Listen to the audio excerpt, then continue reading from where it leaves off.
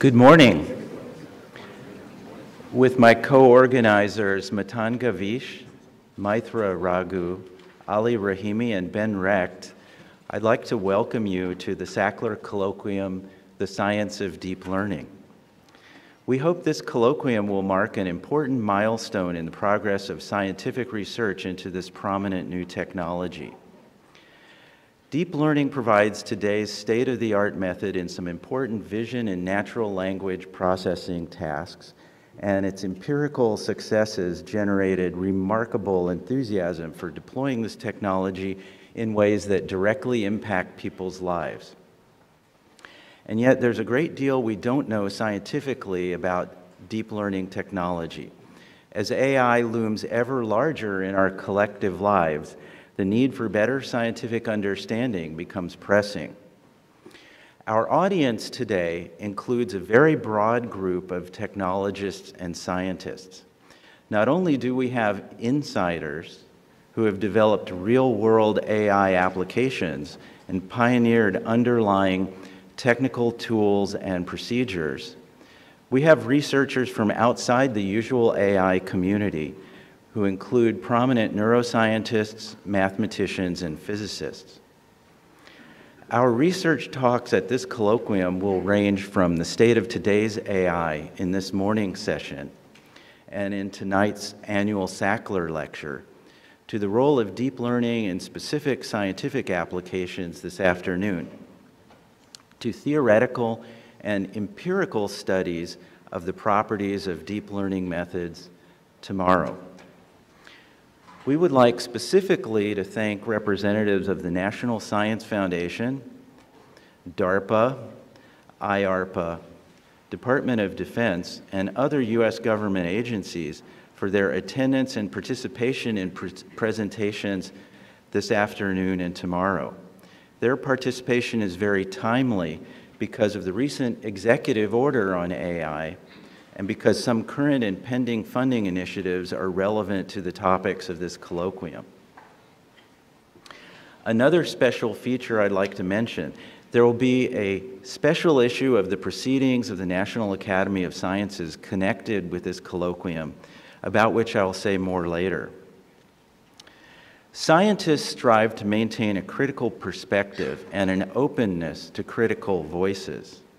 This colloquium had its origins 16 months ago in a provocation by one of our organizers, Ali Rahimi. Ali, speaking in a prominent occasion at the annual NIPS conference, raised the question whether deep learning research being presented at NIPS was science or instead pre-scientific alchemy. His remarks struck a nerve.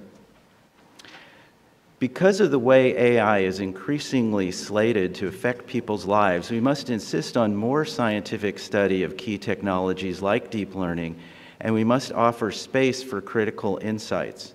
We hope today's colloquium will provide just such a space. Another special feature of the colloquium is that we have been able to accommodate many young researchers in attendance via subsidized registration waiver. Deep learning courses are phenomenally popular on many university campuses. We hope that young researchers present will engage with the colloquium presenters during question and answer periods and during breaks. Another special feature is an invited poster session held during lunch tomorrow. The session gives selected young researchers a chance to present their work related to deep learning. Just as a teaser, I'd like to mention that Ali Rahimi, in his prominent NEPS presentation that I had just mentioned, gave an example of a research problem where he would like to see less alchemy and more science. One of the posters tomorrow will be able to deliver important progress on fulfilling exactly that request in exactly the particular problem that Rahimi raised. These young researchers have many important things to say, and I hope we will take time over lunch tomorrow to interact with them in their posters. The National Academy of Sciences Arthur M. Sackler Colloquia are now in their 19th year of successful programs. Each year, the National Academy of Sciences hosts several interdisciplinary colloquia that bring together a diverse group of researchers on a topic of current and broad interest, including people who would not ordinarily have an opportunity to meet. Recent colloquia include the science of science communication, reproducibility of research, issues and proposed remedies, and status and challenges in science for decarbonizing our energy landscape. Each year, colloquium topics are proposed, reviewed, and approved by the National Academy of Sciences Committee on Scientific Programs. An Academy member organizes the colloquia with an organizing committee. I'd like to thank my co-organizers, Maithra, Raghu, Ali Rahimi, Ben Recht, and Matan Gavish for the many hours, emails, phone calls, and planning meetings they devoted to putting this together.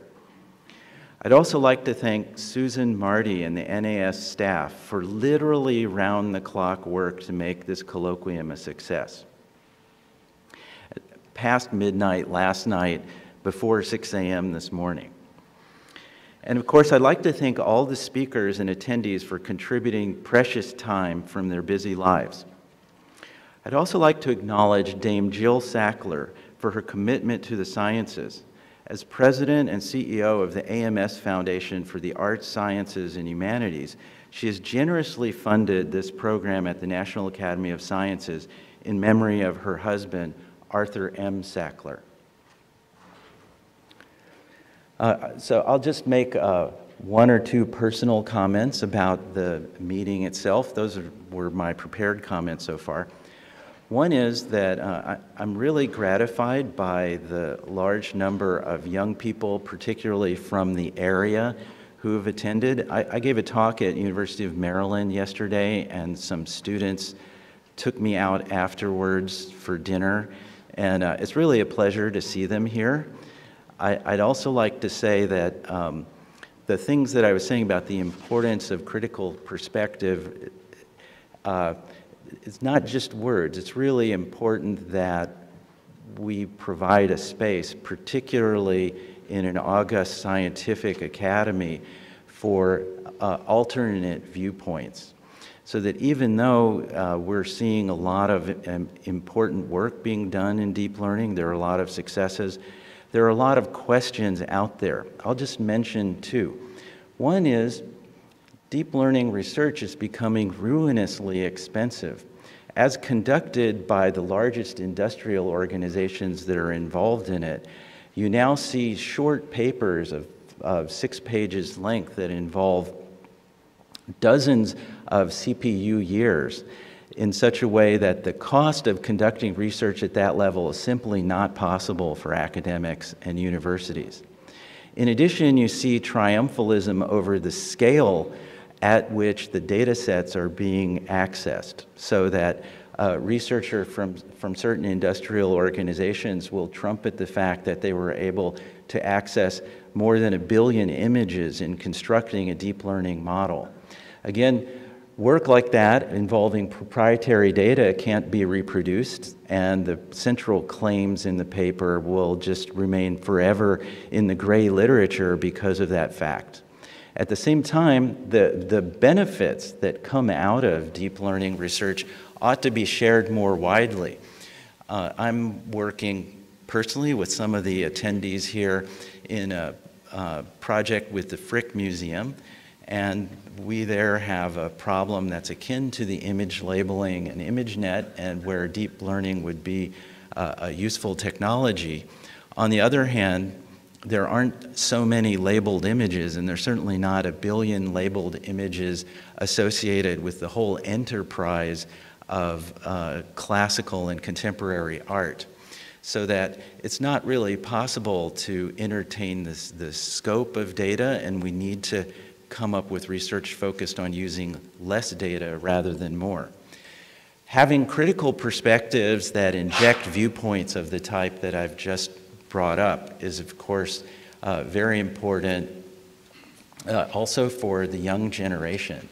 It does no good to be modeling to the young generation that you have to be in a powerful position involving massive computing budgets, because obviously they don't have access to any of those resources. They only have access to what they can do with their minds.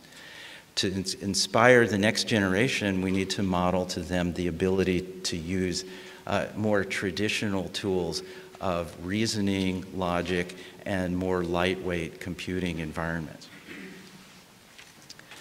Those are my impromptu remarks. Now, because of some changes in the schedule, I believe we're probably running a little bit early. So, first of all, I'd like to ask Professor Shashu if it's okay